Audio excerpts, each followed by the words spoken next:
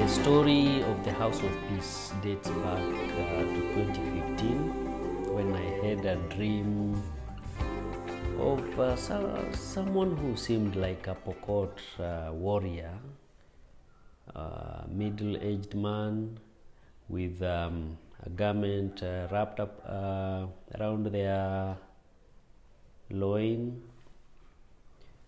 But more significant was the wound on their left hand, their left chest, and this wound seemed to have been a bullet wound from their back, exiting from the chest. It was an open, huge, fresh, dirty wound, and he was leaning towards the wound, and was emerging from a mountain on a dusty path full of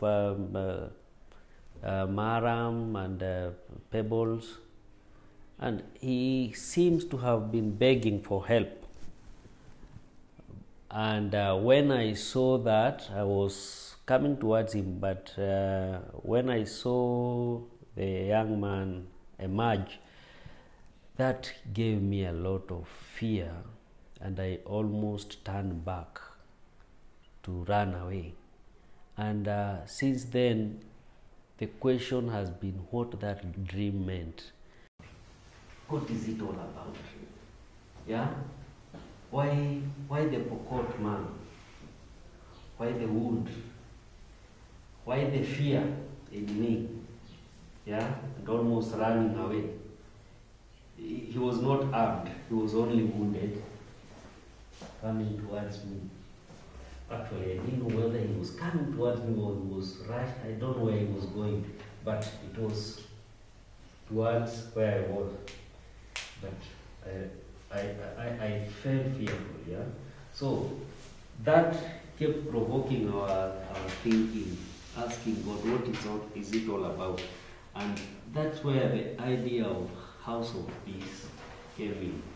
That it's a place where this man is able to run to and receive the healing of this gaping. Actually, you said it, you see deadness and fresh bleeding wounds, yeah? Some festering, yeah? This is where they come and receive the healing. That's where the journey of the House of Peace began, until today, when it is established as a place of debriefing, a place where workers and people in pain, emotional hurts, psychological, where such people come and find a safe place to air out and receive refreshed and renewed hope. That is the short brief about the House of Peace. People don't normally find it easy to share their experiences, and especially if these experiences are difficult or painful. Debriefing sets to give that conducive environment where people are able to process their experiences in a safe environment, and they're able to see how these experiences are impacting their relationships, and this can help in bringing reconciliation to their relationships, to God, to themselves, and to others. Therefore, this is what debriefing sets to do: produce, give that conducive environment for one to be able to share their heart and to be able to process their experiences in a safe environment. The House of Peace Debriefing Center is meant to serve the needs of the community, the needs of the workplace personnel. Think of the clergy, think of the police force, whereby these are professions that people tend to have a lot of baggages in their hearts as they move along. A lot of traumatic experiences that could easily cause them to cause harm to others and also cause harm to themselves.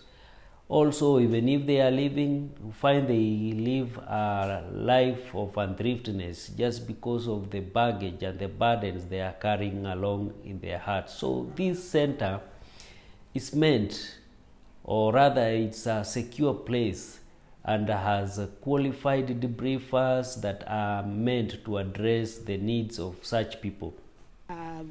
Way of Peace has been able to take groups and individuals through the House of Peace in a debriefing sessions where most of them are able to come out rejuvenated, refreshed, and with more zeal for ministry or even for their personal lives. Many have found closure even for experiences that were difficult and which initially had impacted their lives negatively. People have also been able to reconcile with themselves, with God, and even with others through passing the process of debriefing. We have been able to have many testimonies of people who had been impacted negatively by the experiences that they have gone through. But after going through a debriefing, they were able to go back to their normal life. A good example is one pastor who had even lost her speech. And during the sessions, she actually struggled even to tell her story.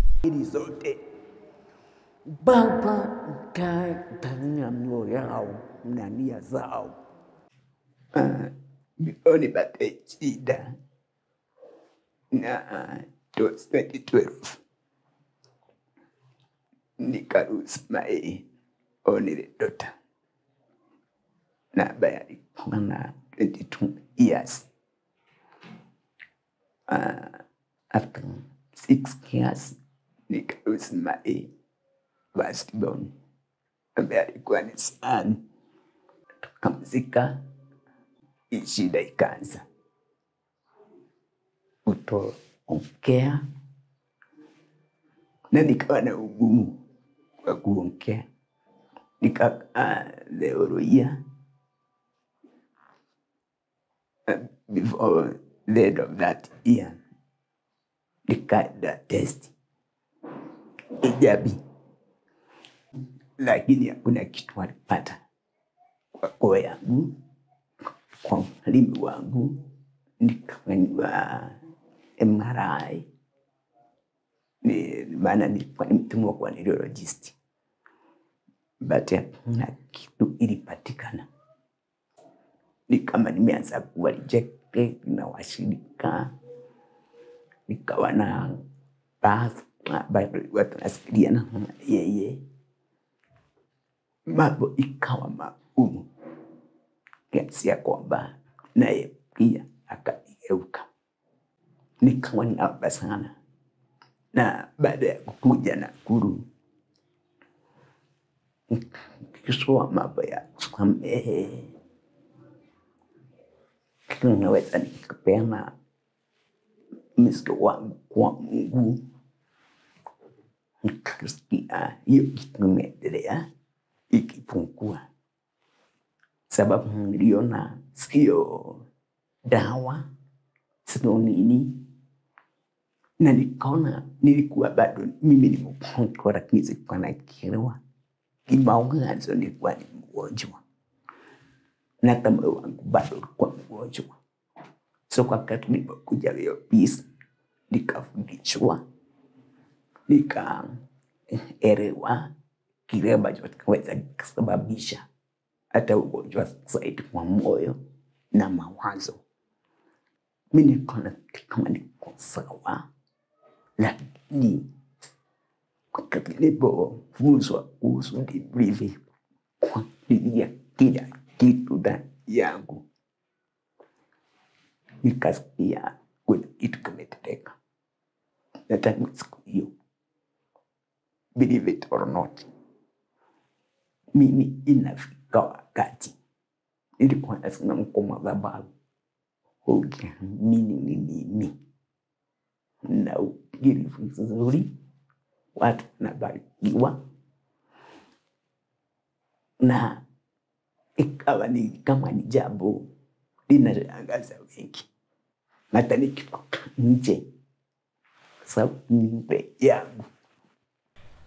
Debriefing therefore sets to achieve much, and to both individuals and even groups, and especially ministry workers who and those in helping professions who most of the times listen to a lot of pain and difficult experiences of others, and as a result sometimes this pain is transferred to them. But through debriefing, they're able to share these experiences so that the negative or the pain that they have received or listened from others does not impact their own lives. WAPE Peace Organization was brought to me or to my attention by one of our priests, and they informed me about the programs offered by WAPE Peace Organization and how they could benefit not only our clergy but laity on matters of bringing healing and restoring people back to good mental health. And so I inquired more, conversations led to the next, and we eventually decided to enter into a formal partnership agreement with WAPE Peace, starting with the debriefing program, which we said will start with the clergy, so that they themselves will be healed first on the importance of the program, and then see ways in which we can spread it to reach out to as many Christians. I must admit that I was privileged to be part of the initial debriefing program, and it was one of the most revitalizing and renewing experience in many levels.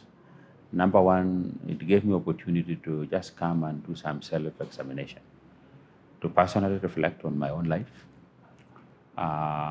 What are some of the events that have shaped my journey? And the more I was given the opportunity to do that reflection, I began to realize just how some events have impacted me at an emotional level, at a spiritual level, that I had not realized. And so as I was looking through that journey, I began to come to terms with people and events that have shaped who I have become. The other part was also to give me skills to help in counseling people who are going through stress, how I can just give them some basic skills on how to deal with that. I think the biggest part for me was the part where, after recognizing the events or people, I probably carried with me subconsciously, without even thinking, and how it has impacted me or my relationship with those people or others, that I need to get over with that, and not to let that shape how I think about people, how I deal with the people, how I conduct myself. I think the final exercise of nailing all that onto the cross and burning it was very relieving. Just to say, at some point I need to have a routine in which I say, hey, what is it that has really been affecting me? And say, enough with this. I cannot continue carrying people and individuals who are affecting me in a negative way. I need at some point to say, I want this to end here and open a new phase in my life. That for me was significant. We have 3 different categories of members of my diocese who participated in the debriefing. Number 1 is the clergy. Over 70 clergy participated in the 3 different cohorts. And I know when I met them, just casually asking them how the program has been, all of them just said, my soul is healed. I did not recognize just how much pain or bitterness or memories from the past have continued to affect the way I work or the way I deal with the people. So that healing was great. Debriefing kwangu ni kama safari ambayo unapita katika hatua moja ikiongoza kwa nyingine mpaka ufike mahali ambapo ile mizigo umebeba ukaitoa na ukaweka chini. Ilinisaidia kwa kunipatia mwelekeo kwa huduma, kwa sababu baada ya hiyo nilikuwa na amani na pia mwelekeo wa kufanya huduma, na pia kaniwezesha kuwasaidia hasa family members na hata wale Wakristo ambao ninawahudumia kuweza kutua hiyo mizigo na kuwa huru katika mioyo na maisha yao. A lot of clergy are just going through one activity to the next without opportunity to rest, to reflect, just see where they are, whether they are still fulfilling what God has purpose for them. The next group were the spouses of the clergy. They also came in, and a lot of them expressed the impact that it gave to them. Actually, it really helped us on areas whereby we could find some difficulties and we didn't know way how to solve, and maybe you could feel like it's maybe you alone going through this. But we are able to learn that it's actually human to go through some grieving moments and also to come out of it. It has really created a lot of positive impact, because now, after several interactions with the clergy wives and the spouses who attended, the way we interact together is so positive, and I find it so healthy, because many issues that were underlying, maybe unforgiven issues that were within ourselves, were just dealt with. We pray for one another during those teachings, and I found that now when we interact together, everything we discuss, we take it positively. We encourage ourselves in a manner that it is making us move forward, and also not holding one another's grudges, because some of us actually were able to cry out of so many other things that the burdens they had taken right from some years back. After releasing, I found that our interaction is so positive. They are also able to give me ideas. We share ideas together in a very positive way. Debriefing really helped them empty that out and bring healing to them as well. The last group were just women from Mothers Union who also wanted to participate in that. For them, the impact was on their family. They said, there are many things that I have not been able to tell anybody else.